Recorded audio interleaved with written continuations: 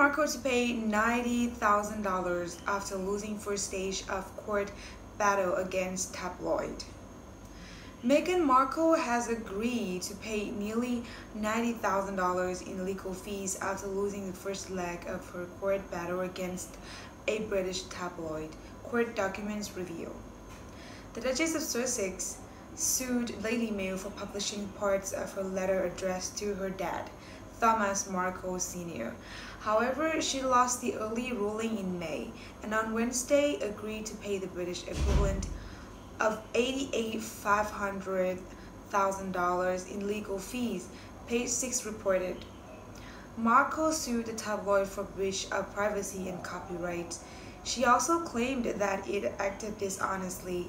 However, the judge did not agree that it acted dishonestly by quoting only passages of the letter. Justice Mark Warby found Markle's dishonest claim against Daily Mail vague and lacking in particulars.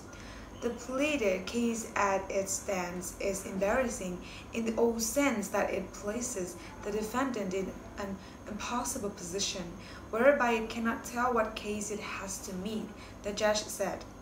Markle is still waiting for the verdict in the latest round as she battles to keep her 5 friends who spoke with people in her defense anonymous.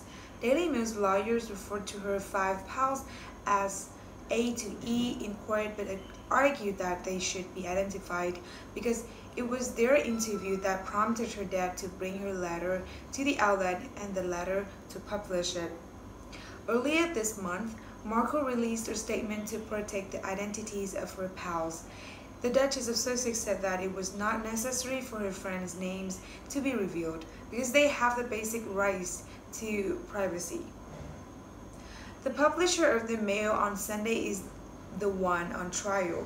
It is this publisher that acted unlawfully and is attempting to evade accountability to create a circus and distract from the point of this case, that the Mail on Sunday unlawfully published the private letter, Markle stated.